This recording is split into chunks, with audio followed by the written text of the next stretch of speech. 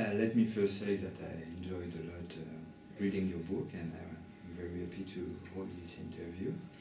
I've noted some questions motivated by my research interests.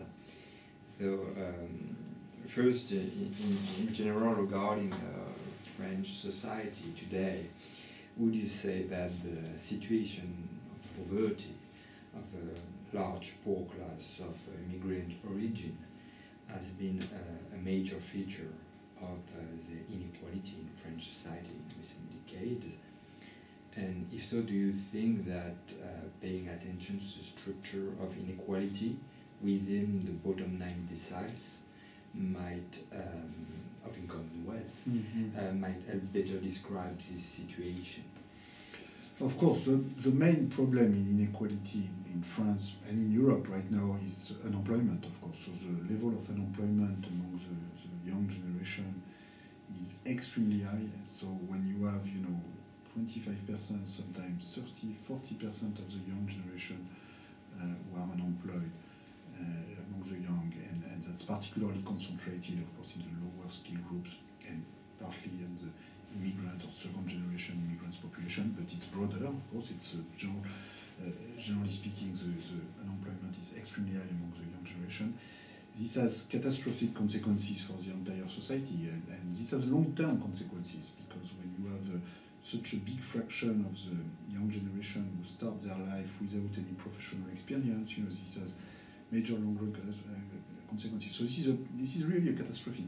And the worst part is that this is entirely our fault, because the unemployment rate in the Eurozone was the same as in the US 5 years ago.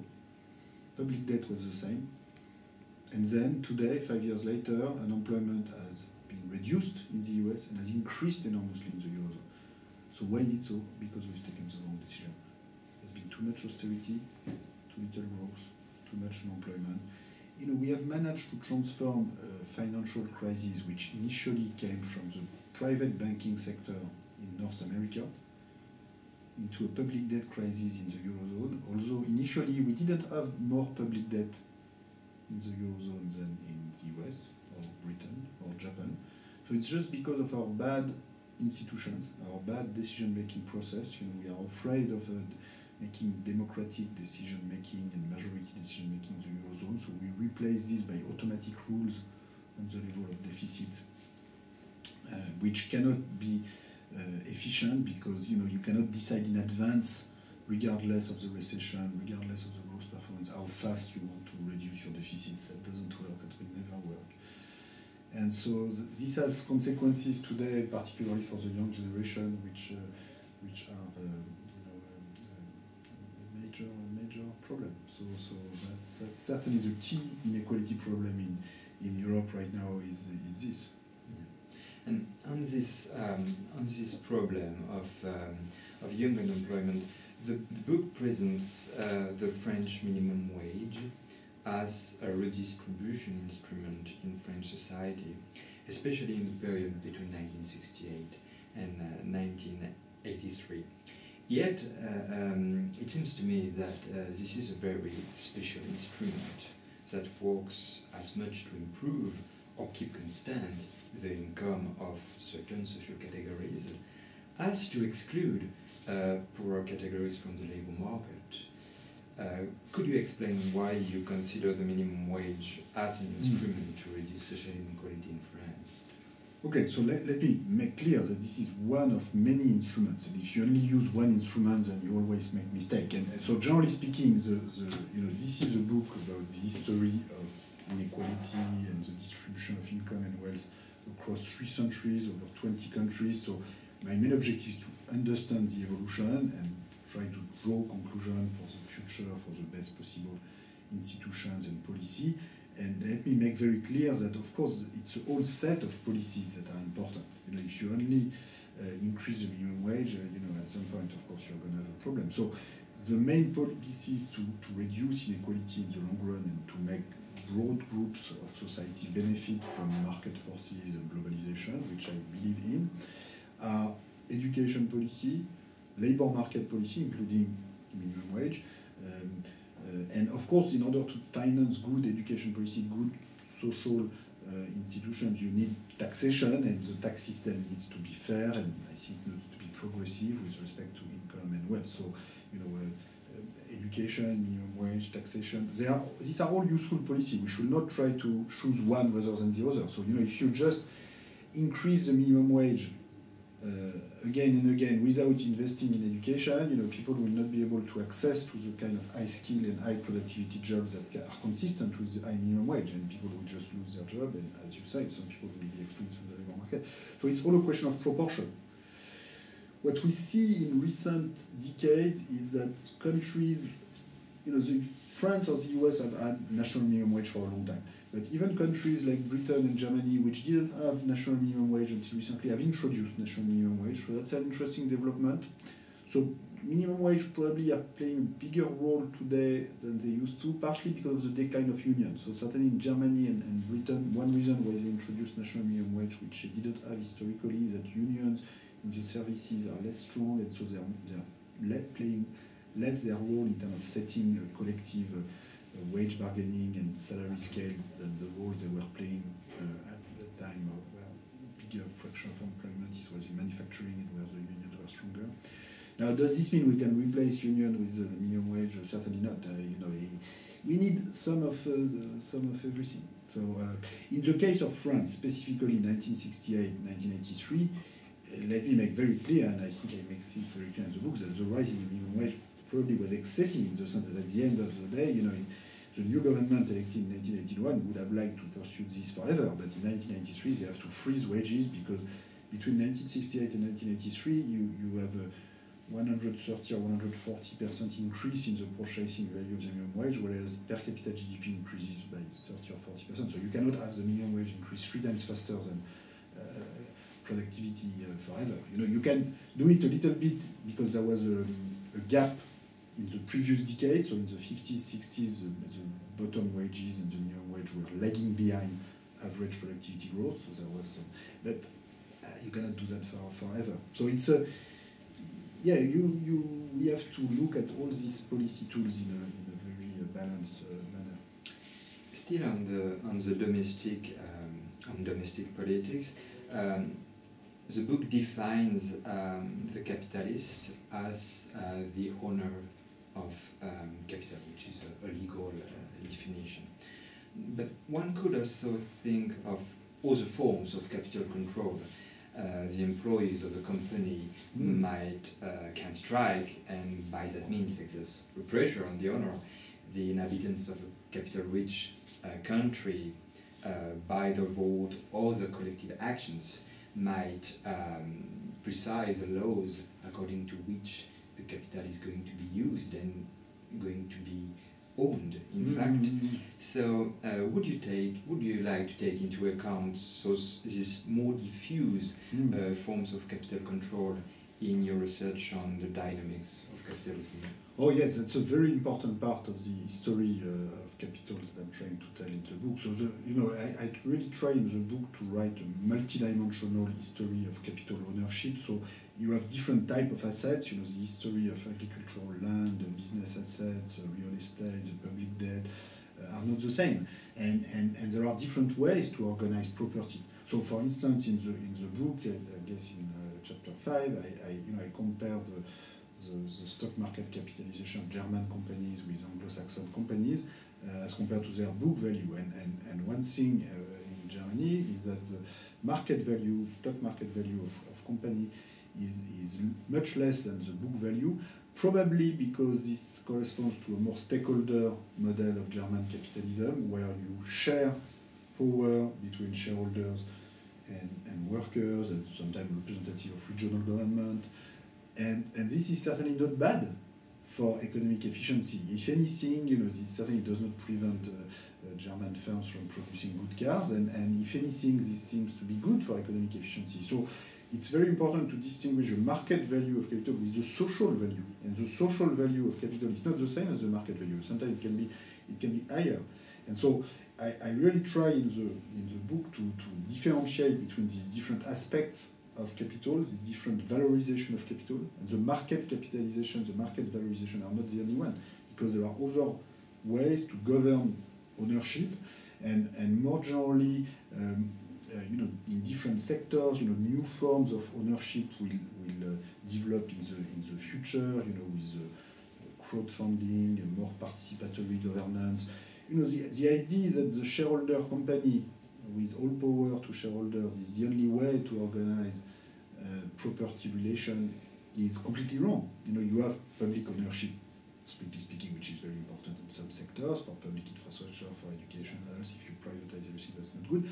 And you also have many intermediate forms of ownership between pure private and pure public, with stakeholder model, with in the university sector, in the health sector, nobody has ever proposed to transform Harvard University into a shareholder company traded on the stock market. It's a non-profit foundation. There are intermediate forms between shareholder company and non-profit foundations that can be developed in the media recently.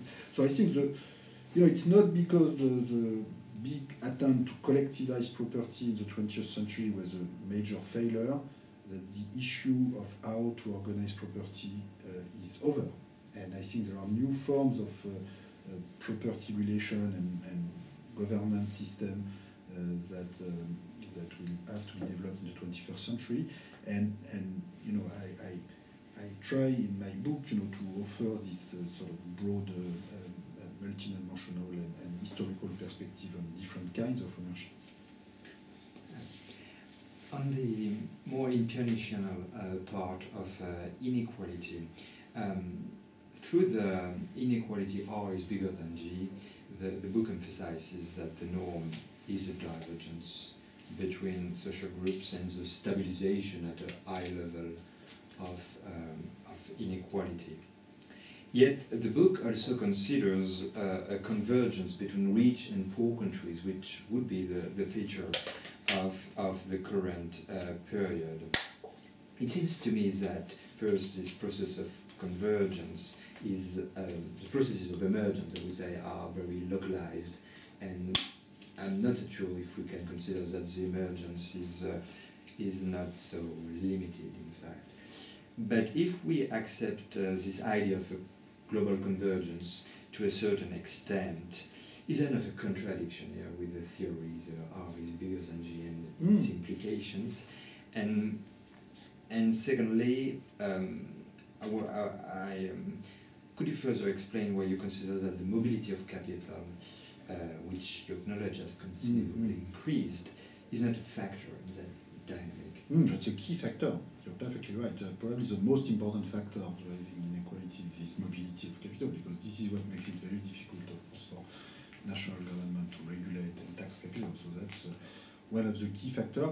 Now, although this is a key factor, and although R bigger than G is an important factor, there are many other mechanisms that play a role in my historical account of inequality. So it's not, well, there are lots of contradictions in the economic dynamics. Indeed, there are contradictory processes that are working at the same time. So there are, as I try to explain in the introduction, there are forces of convergence, there are forces of divergence. And in the end, which one dominates very much depends on the institutions and policies that we choose. So I don't believe in economic deterministic laws. There are powerful forces that can reduce inequality, including the diffusion of skills and knowledge between countries and also within countries. This can be very powerful. But there are forces that can go in the other direction, including a high gap between R and G, which can be fostered by capital mobility and competition to attract capital. Now, which one will be stronger and how will concentration of income and wealth change in the coming decades? I don't know. Nobody knows. And I think at the end, the main conclusion of my book for the future is that we need more transparency about income and wealth dynamics so that we can adapt our policies to whatever we observe. I think the best data we have so far suggests that concentration at the top of the wealth distribution is rising very fast, but we don't know how far it will go. And we are not sure completely of what's really going on with the distribution of wealth because of the lack of transparency, in particular about cross-border financial assets. So to me, the main conclusion is that we cannot just rely on natural forces to correct this process. and we need strong democratic institution, more transparency, so as to adapt our policies to this. Last question. I really liked your description of the elite, of the good conscience, I would say, of the elites of the Third Republic. Mm-hmm. Do you think that we could consider that there is some kind of good conscience in other instances, and for instance in the relation between Western countries and today, and for instance the poor Arab world? I would say that is, I have the feeling when listening to public debate that there is this democracies in the West, and in those poor countries we are just wondering if they can support democracies that debate about the compatibility between Islam and democracy at a time when some form of political Islam has become a way of expression of the hatred of the dominated against the dominating. It seems to me that here we can find some kinds of rhetorical and discursive processes similar to the one you described. Would you agree? I agree that there's often a lot of hypocrisy, in the way the elite tries to justify inequality, trying to pretend that this is in the common interest. So there's a lot of hypocrisy, certainly in the domestic political debate. You see the example of the French Republican elite in 1914, of the American elite today. Keep pretending that extreme inequality is in the interest of the poor, even though it's not so convincing. Now there's sometimes even more hypocrisy, you're right, at the international level. We like, Western countries like to give lessons of democracy and social justice to everyone, and in particular, in the Middle East. But the behavior of Western countries with respect to inequality in the Middle East does not make the Western discourse very credible, because in the past, first what Western countries have done is to draw boundaries in the Middle East so as to put oil in very particular places, places with no population basically, and the idea of the West historically was well, it's going to be easier to deal with government without population. Then when there was some attempt to redistribute oil, like the Iraq-Kuwait war, the West sent the troops to give back the oil to the Emir of Kuwait. And then, this is an area of the world, this is probably the area of the world with the highest degree of inequality. At some point in the book, I compare the schools and education system in Egypt with the oil revenues of the Emirates. So, Egypt is a country with almost 100 million people, and the total budget going to its entire school system is 100 times smaller than the oil revenue going to countries without population, a few hundred kilometers away. So this is a form of inequality that is so extreme. And then without the military protection of the West, this would have ended a long time ago. Through revolutions, through wars, through more pacific agreement. But this would have ended because this is just too extreme. This is just too much. And instead of that, what the West have been doing is to keep this going, basically. So then we always have lessons about democracy, justice, but it's not too surprising if the youth, the young generation in Cairo or Baghdad, do not listen to us too much. Okay, I thank you very much for having replied to my question. Thank you.